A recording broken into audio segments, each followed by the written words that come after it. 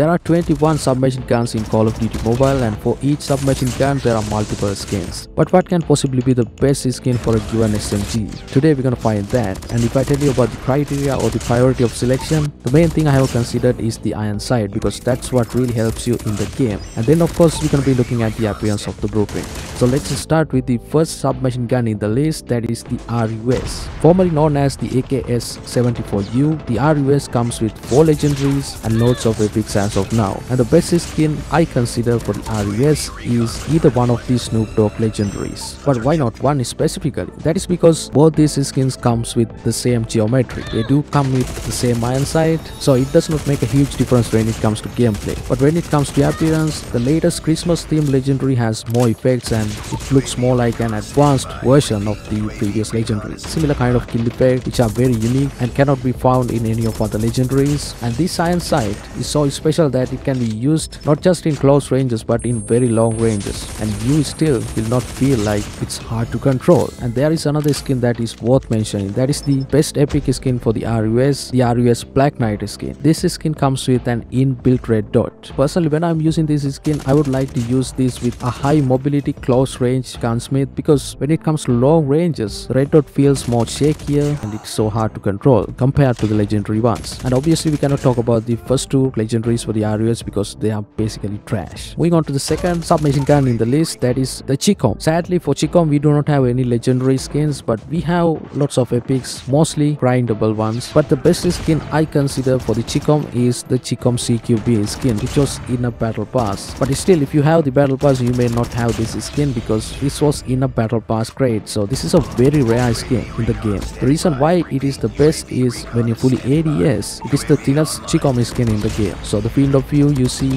is very high. The iron sight is also different from other Chicom skins, but the field of view advantage is really going to help you. Moving on to the third submachine gun, that is the PDW. For PDW we have 2 legendaries. The first one comes with the default iron sight, but the second one, the PDW Battalion skin, has a custom iron sight, and also it has one of the coolest skill effects in the game that I haven't seen in any of other legendaries. Some of you guys do not like enemy type legendaries and you like military themed one, so this one is for you. And I personally find the iron sight so easy to control compared to any of other PDW skins in the game. The fourth submachine gun in the list is the Razorback. Razorback is more or less the same as the PDW. Up until recently they changed the stats drastically. Although we have 2 legendaries for the Razorback Boreal Aegis comes with the best iron sight, plus it has some cool features and extraordinary colors we do not see in any of other legendaries. One of the coolest things I see in this legendary is the iron sight changes its colors based on the reactive stage, and the iron sight is very easy to control as well compared to any of other Razorback skins. Then we have the MSMC, which was a broken weapon at a time. For the MSMC we do have a legendary, but sadly it's one of the worst because it has one of the worst iron sights, plus the kill effect is also very basic. However, the best skin for the MSMC is one of the epics that is called the MSMC Scrap Metal. The reason why I consider this the best is that it does not look like a MSMC and it does look more like a Pharo. You can even see burst written on it, so maybe this is a mistake, I don't know. This could be a skin that is made for the Pharo, but we did get it for the MSMC. So you can clearly see how easy for me to control the recoil even in very long ranges with this epic MSMC skin. Then we have HG40. It's true that we do have 2 legendaries for the HG40, but none of them really helped me when it comes to gameplay. The only skin that made a huge difference when it comes to gameplay is the HG40 Moonlaunch skin. I really don't remember where did I get this skin, but possibly this should be in a crate or a lucky box, and this one comes with the best iron sight for the HG40. It can be used in close range up to a very long range. It is also one of the decent looking epic skins because it does not have any animations and not a lot of colors. It's just a basic military type epic skin. Moving on to Pharo, we do have 2 legendaries, but the first one is more like an animated default Pharo skin, while the second legendary for the Pharo is substantially different from the original blueprint.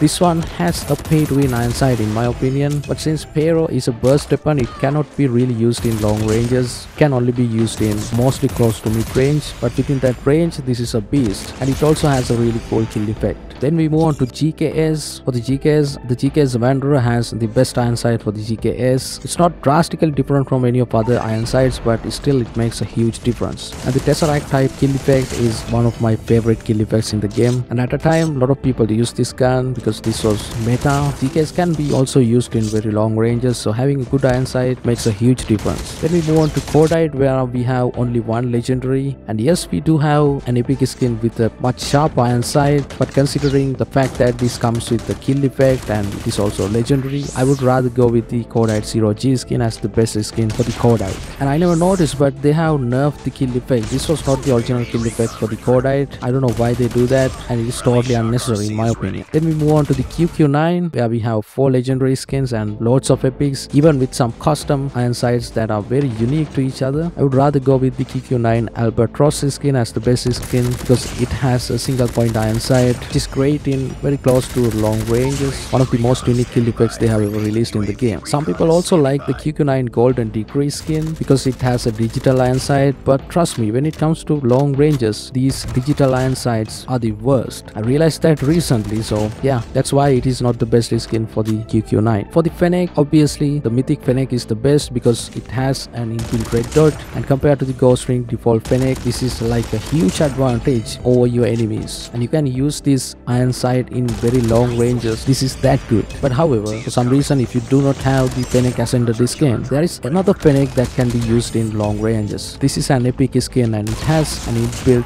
holographic iron sight. But compared to the Mythic Fennec, this is so inferior in my opinion because when I use it, I usually do not land shots perfectly. Maybe that I haven't used this blueprint more often, but for me the Fennec Ascended is the best. Surprisingly, we do have another skin that was from a battle pass as an honorable mention. That is the Fennec Zakhaev Executioner. This one comes with no ghost ring, and since Fennec has a wide bullet spread accuracy plus a vertical recoil, I do consider this skin as one of the coolest and easiest skin to be used as a Fennec. And most importantly, this is not a pay to win skin like any of other skins. This was just in the battle pass. Yeah, you still pay, but you pay very less. Recently I played a lot with this and I was quite impressed that this was in a battle pass, trust me. Then we move on to the AGR 556. Out of the 2 legendaries, the AGR Ripper comes with the best iron sight, plus it has a special feature that when you go real close to the enemy, you can melee them using the blades of this legendary skin. But this is a very unpractical situation. With real enemies, you will never do this unless you have a Call of Duty god, trust me. The iron sight is also very easy to use from mid to long ranges, and since AGR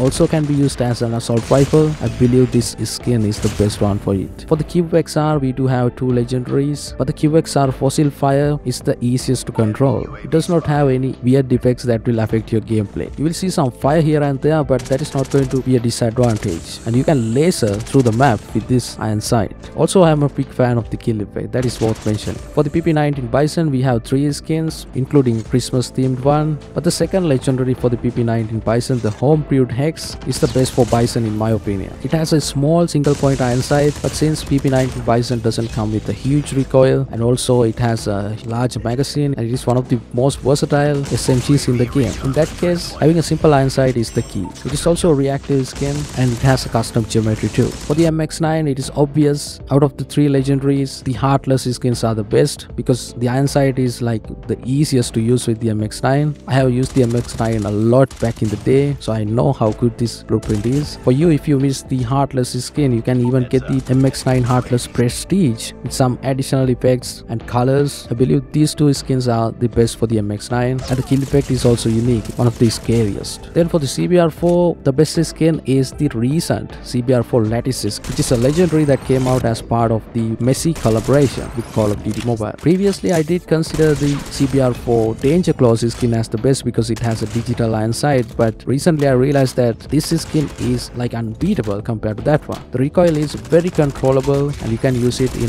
very long ranges and you will still feel like no recoil. I don't know if that's a feature of this gun, but damn, this is so easy to use. Sadly, CPR4 Mythic cannot be considered as one of the best skins. That is because CPR4 has a wide bullet spread accuracy, so an inbuilt red dot is not really going to help it. For the PPSH41, the PPSH41 Combustion is the best one because it has one of the easiest iron sights to use, and I'm a big fan of the color combination we have. The geometry of this gun is so different from the other legendary PPSH, and the cartridge remains of the gun comes from different places in these 2 legendaries. That is more vertical when it comes to the PPSH Combustion skin, so it's not going to affect your field of view. For the MAC-10, we do have 2 legendaries. We even got one recently. However, the MAC-10 Atomic Star is the best because the iron sight is literally the best iron sight for the gun with the worst accuracy. If you look at this gameplay, you will realize that I use this this gun in very long ranges, and it is unbelievable. Like, you would say, how it is even possible?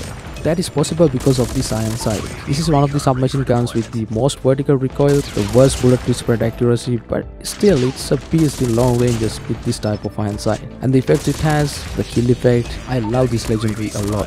Then we move on to the KSP-45. Sadly, KSP-45 is not a really good gun in ranked or in battle royale. However, if you compare the skins with, the legendary skin is the best, obviously because it has a cool kill effect, and I'm a big fan of these colors. This iron sight also can be used in long ranges, but since the gun isn't that great, you will not feel a difference. Then we move on to one of the most used submachine guns in the game, that is the Switchblade X9, and you guys already know what's the best, that is the Switchblade X9 Neon Legend, the mythic skin, also considered as one of the best mythics in the game. This comes with an inbuilt red dot, which will give you some extra advantage over the other Switchblade skins. Switchblade has a really good iron sight, so in close mid ranges it's not going to make a huge difference, but when it comes to long ranges, with the high mobility the Switchblade has, you can laser your enemies. That is one of the key advantages I have seen with this mythic skin. Then the final SMG in the list is the LAPA SMG. We don't have a lot of skins for LAPA, however it does come with one of the worst iron sights in the game. So definitely the legendary LAPA has the upper hand because it's just so easy to use and you can even use it in very long ranges. The only thing that holds back LAPA is the bullet velocity, because the bullet velocity is kind of low compared to most of the SMGs, but surely they will buff it at some point, and then we can find how the legendary LAPA King's Pride will shine over the other submachine guns. And that's the list of best skins for all 21 SMGs in Call of Duty Mobile.